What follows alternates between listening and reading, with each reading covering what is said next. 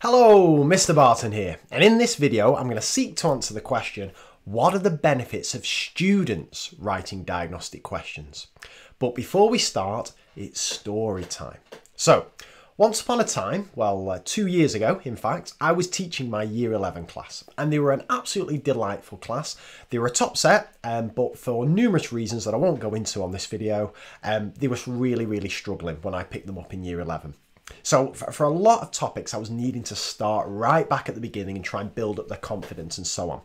However, there was one girl in that class, and she won't mind me naming her here. She was called Josie, and she was by far one of the most able students I'd ever taught in my life. And she was delightful as well. She wasn't cocky, wasn't arrogant, would help out all the other kids and so on. She was the kind of child where whenever I was going through a worked example on the board, I'd have one eye on the board and I'd have one eye on Josie, just so she could give me a reassuring nod on the rare occasions I'd actually got something right. She was like my built-in checking mechanism.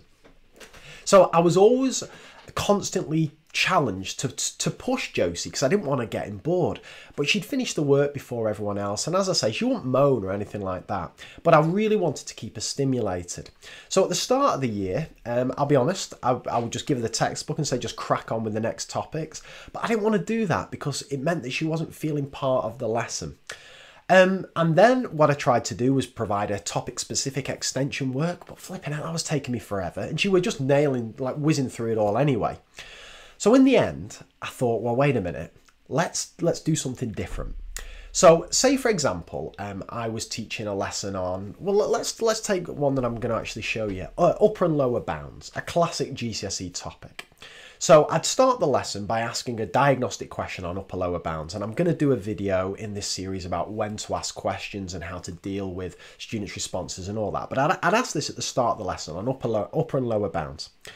And the kids had voted with the fingers A, B, C, D, and it became very obvious very quickly that the kids didn't have a flipping clue about upper and lower bounds. Apart from, of course, Josie, who'd absolutely nailed it. So I said to Josie, whilst I'm dealing with the rest of the kids, what I want you to do, Josie, is I want you to write down what mistakes you think the rest of the class are making based on their answers. So I think like C was the correct answer. So what mistake does A reveal? What mistake does B reveal? And what mistake does D reveal? So she's like, all right, fine. And then I said, then I want you to write your own diagnostic question. And you've got to do, now the kids were familiar with this stage with diagnostic questions, so they knew the golden rules.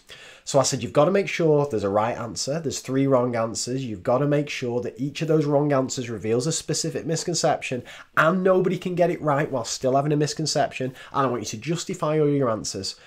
And she went at it and she found it flipping hard.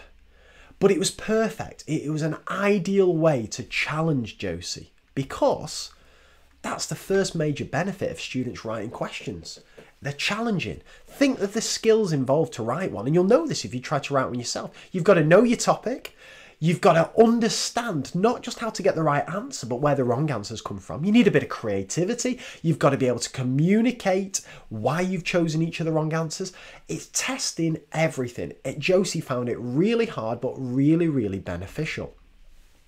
It's an ideal activity to use for a homework or assessment, and it doesn't just have to be for your highest achieving students by any means. If you finished a unit on perimeter or whatever it is and you're looking for a homework or an assessment, just say to kids, I want you to write me one question on whatever topic we've just done, perimeter of a rectangle or whatever, and I want you to justify why you've chosen each of your wrong answers, and I want you to hand it in. It's a brilliant way to assess how much students have understood, and it's a rich, more interesting homework. And it's a bit flipping quicker to mark than setting them 20 questions as well. It's also a brilliantly useful resource. Once you get these questions in, you can use them next lesson or set as a homework. Josie became one of my main suppliers of my starter materials because I'd just take her diagnostic questions, flash them up on the visualizer, or take a picture of them and project them up on the board, and there's my starter for my next lesson. Ideal.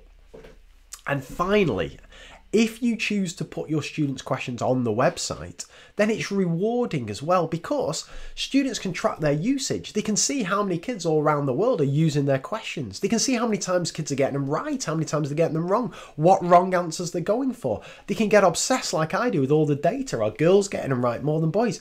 It's a really rewarding thing for kids to do, to have their questions on the site and being used. So that's why I think it's a brilliant thing to get kids writing these questions. I just thought I'd show you some questions now. So there's Josie's question that she wrote on bounds that I was telling you about. One of the first times I ever got her to do this, and it was just again a really challenging experience for her that she really got a lot out of. But since then we've had loads. These are examples that teachers have sent in from kids in their lesson. So one on kind of expected frequency there. One that a teacher was teaching on standard form. Beautiful questions. So get kids, just write them down in the books, justify their reasons if you want to, and you've got a really rich activity. So there's why I think there's massive benefits to students writing these questions together. Hope that was useful.